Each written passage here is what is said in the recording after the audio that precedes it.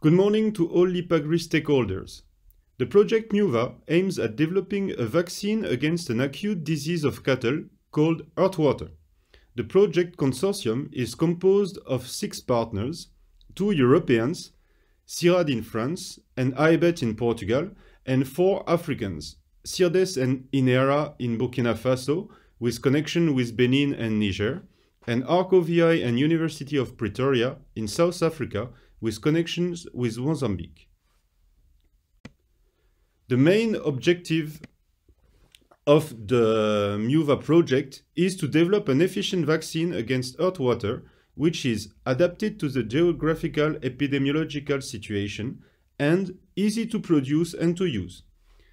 Our scientific strategy is based on active surveys of both knowledge, sanitary and economic impact of earthwater in Western and Southern Africa currently.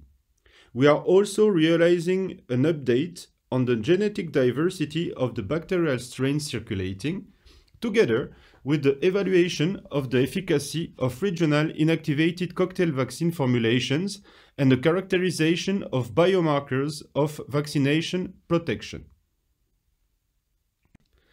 Despite an unfavorable context, we managed to achieve progress both in the definition of a biological product, but also on its adoption.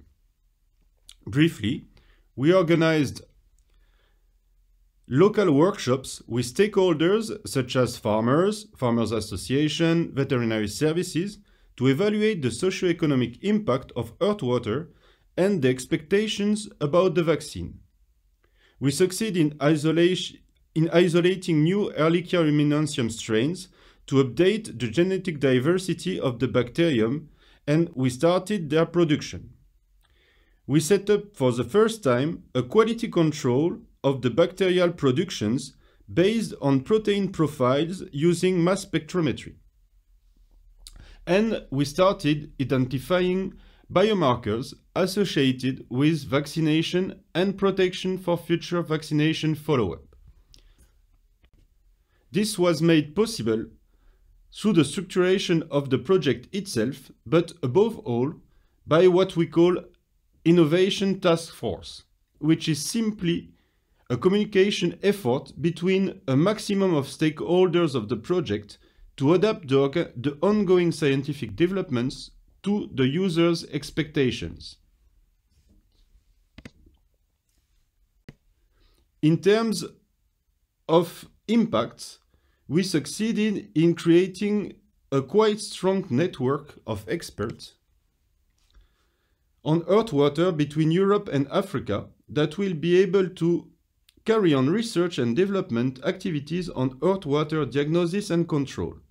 We also strengthen communication and capacity building to promote the development of the vaccine against earthwater. In terms of potential innovation or good practice, we succeeded in establishing standard procedures and culture conditions for the production of the emulsified vaccine. And we are starting thinking at the scale-up possibilities for further industrial production by regional manufacturers in Africa. Also, we set up for the first time an efficient quality control based on mass spectrometry, and that will help the qualification of the bacterial production for release of vaccine batches. Thank you very much for your attention.